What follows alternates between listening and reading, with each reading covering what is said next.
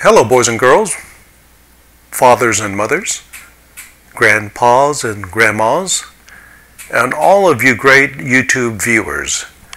This is Kenny Urzi, and today is my first YouTube, and I'm going to discuss what it means to be a good person. I'm a great fan of the amazing YouTube. There are so many programs available.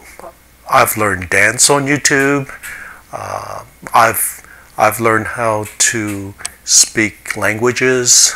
I have also seen great comedy. What original talents and personalities. But today I want to step into YouTube because I want to share some ideas with you. And this idea comes from reflecting upon what it means to be a good person.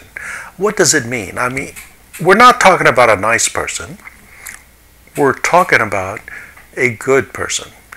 In life, we have many ups and downs, highs and lows, and there's mistakes and transgressions. And as human beings, we sometimes reflect upon what it means to be a good person. We want to improve ourselves. So I thought I might read a little philosophy, some ethics, a little psychology. And I found out that a lot of the philosophers are great. They get into very, very detailed abstract arguments. But when it comes to practicality, they're a little lacking.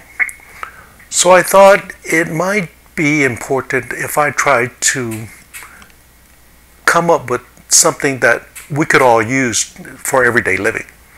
So I'm happy to say I believe there are 5 guidelines that we can put into practice if we're diligent, and if we're mindful, and if we're conscious of it, we could actually become good persons. So what are these 5 guidelines?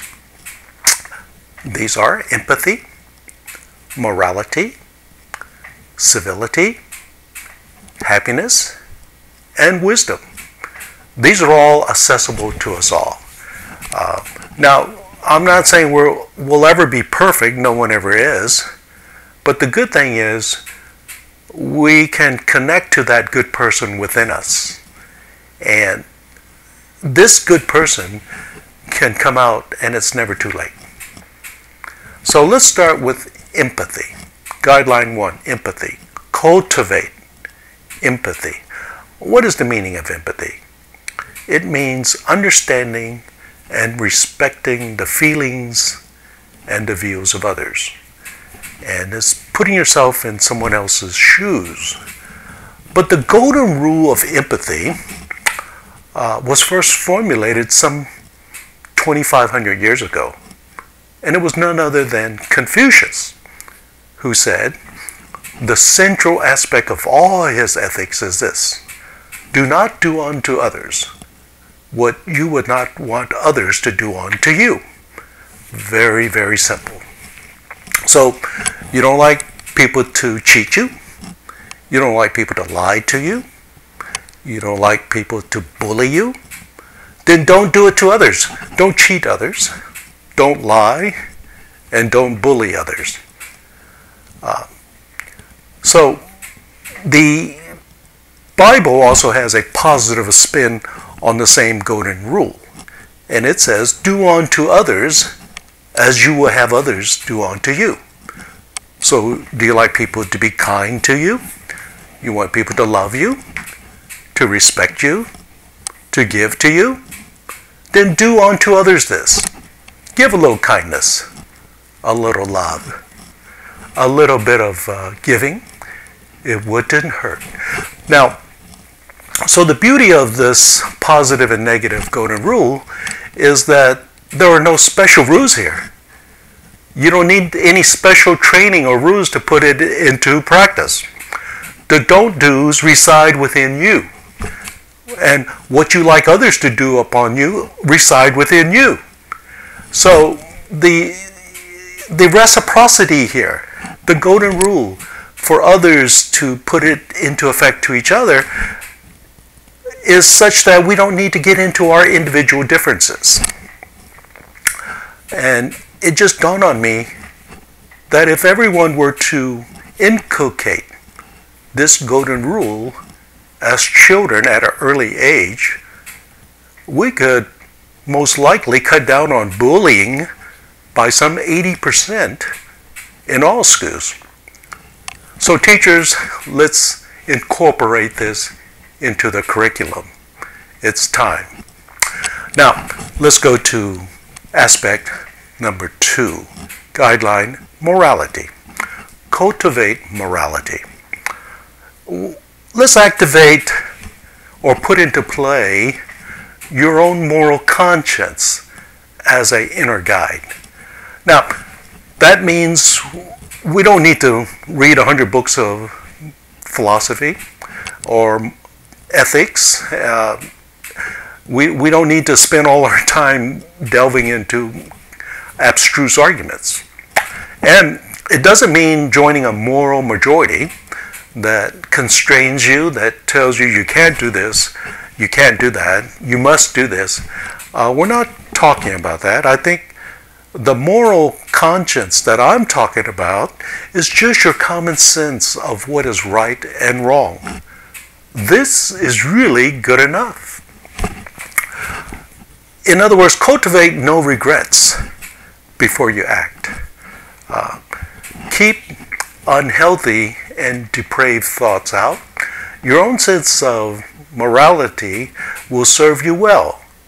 So, what we want to cultivate is this idea of a clear conscience with your moral inner sense watching over you. And of course we will make mistakes, but own up to them. Ask for forgiveness. Apologize. And if others also transgress you, forgive them as well. So I think this moral approach is important because we haven't given it much thought in our everyday living. Number 3, civility. What is cultivating civility? You know, as social beings, we're born to live together in a civil society. Civil society is now becoming much more global. We are now cosmopolitan. There are multiple cultures. We learn from other cultures. We're beginning to see that we are not the center of the universe. And so what happens is arrogance will give way to toleration. But for our immediate purposes here, how do we become more civil? Well, let's start by toning down our ego. Add a little humility. I, me, myself attitudes foster a sense of aggressiveness and selfishness. We have enough protections under our great Constitution to protect our individual rights. I think it's time for us to now think in terms of cooperating with others. So why not cooperate instead of compete? Why not tolerate instead of be overly judgmental of others? Why not become less controlling and live and let live? And we should cultivate a little propriety in our social relations and in our dialogue with one another. Profanity, rant, rage, and threats. These are detriments to a civil society. Reason, persuasion, and understanding are the way to proceed to resolve issues. I believe as a social being, we can become a much more cooperative society and much happier. And that brings me to our number 4 aspect of the guideline, which is happiness. Cultivate happiness. Now, Happiness is elusive in today's crazed, materialized culture of excessive wants. Now, I know there's other reasons why a lot of people aren't happy, but I think one major overriding problem is this status envy. This status envy is perpetrated by a lot of commercials, and it's ingrained in a lot of our society. So I think it's time for us to step back and instead of seeing status envy on television, seeing status envy occur when we see our friends flaunt their designer wares or when our relatives get ahead financially, step back and ask yourself, what is the most important aspect of living? Well, it's happiness. And happiness, believe me, is not bought. Happiness is something that comes from the inner self. And love and friends can help you achieve that. I really think that if we were to have all the material things in the world but no friends, we'd be quite miserable. So remember James Stewart in It's a Wonderful Life. In the last scene, when his brother Harry gives a toast to him, he says, "To the richest man in this town, my brother, George Bailey."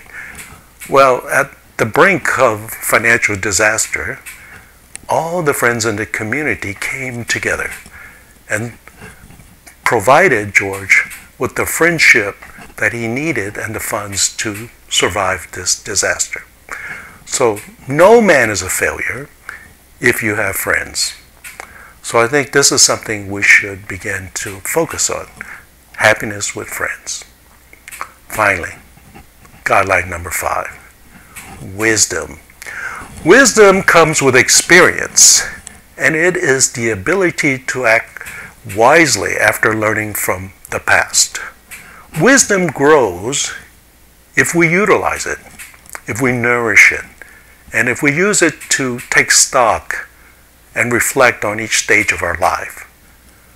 It's never too late to do right.